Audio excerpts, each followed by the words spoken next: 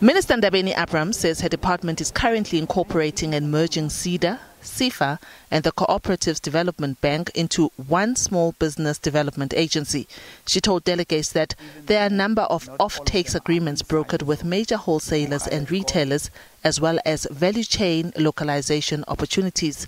This is in an effort to link competitive SMMEs with market opportunities.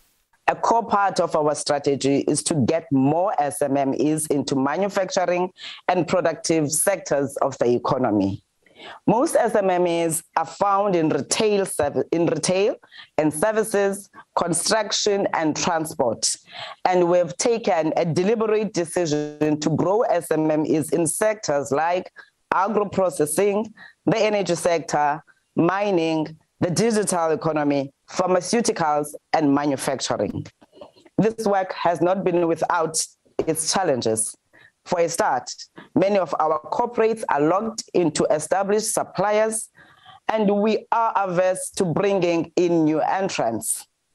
Most retailers and other big companies have well-established relationships with their international manufacturers and suppliers. In some cases, the issue of cheaper imports is used as an excuse to continue the trend of importing products. Proudly South African CEO says their responsibility lies with encouraging consumers to buy locally made products, as well as encouraging SMMEs to be part of the special economic zones. The biggest benefit of being in a special economic zones outside of the tax benefits, etc., is that you are then within a community of other service providers and manufacturers that you can piggyback off, because localization is about your value chains. Where are your materials coming from? Where are the components coming from? As we drive our efforts together with all of the IGZs and special economic zones, as an SMME that is based or located and is a tenant in that SEZ, you will benefit from the access to market initiative that we will be driving as proudly South African. As we say to people, buy local, find them in the SEZs, you benefit by default. President Cyril Ramaphosa will on Tuesday morning deliver a message at the summit and Expo endorsing it.